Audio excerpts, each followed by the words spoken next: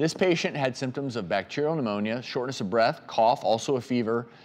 When she didn't respond to medication, she ended up at the office of our good friend, pulmonary and critical care physician, Dr. Raj Dasgupta. He ordered a CT scan and followed up with a bronchoscopy and uncovered some interesting findings.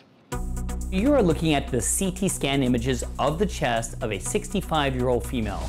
She came in with the chief complaint of fevers, shortness of breath, and cough. She was diagnosed with pneumonia, but unfortunately, she wasn't getting better. So we had to get a sample from her lungs to see what's causing all the damage. And you know what we discovered? Worms. I diagnosed her with a parasite called Strongyloides, also known as the threadworm, part of the roundworm family.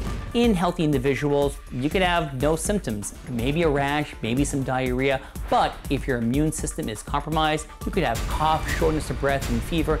And in this case, the worms were spreading throughout the body, affecting every organ, causing a life-threatening illness. So if you have a rash, diarrhea, and pneumonia-like symptoms that are not responding to traditional therapy, you might have strongyloides. It is important to make the diagnosis early because we have medications to make you feel better.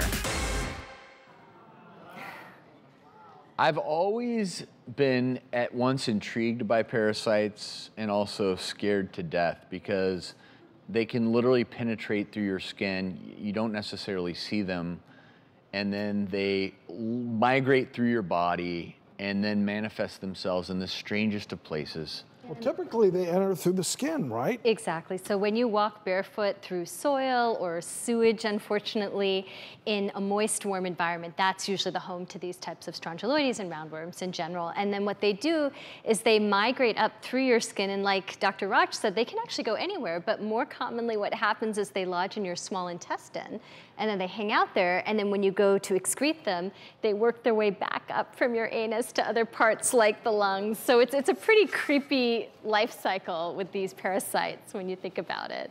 In med school and then in emergency medicine, you're always taught to look out for people who have eaten uncooked meat and they start to have symptoms maybe in their brain. They're not thinking clearly, they're just not themselves. And these parasites can work their way up into your brain, neurocystic cirrhosis. And I think it's one of those where you have to have a high index of suspicion. Also, anyone out there who has a compromised immune system, that's where you're more at risk for these types of infections. And the thing is, you may not even know you're immunocompromised, but this could be one of the defining infections that make people realize, or make your doctors realize, that you are immunocompromised. So just be aware. And when things don't go according to plan, as in this case, if you think you have a bacterial infection, you're treated with antibiotics, things aren't getting better, and your healthcare provider gives you another set of antibiotics, and you're still not getting better, you're getting worse, that's when you see someone like Dr. Raj, a specialist who will then go to the next level and figure out, well, you know what, this could be something completely different than we would be expecting here. And just because we don't see this a lot doesn't mean it couldn't happen to you. Well, of course. And don't walk around in sewage, okay? Yeah, exactly.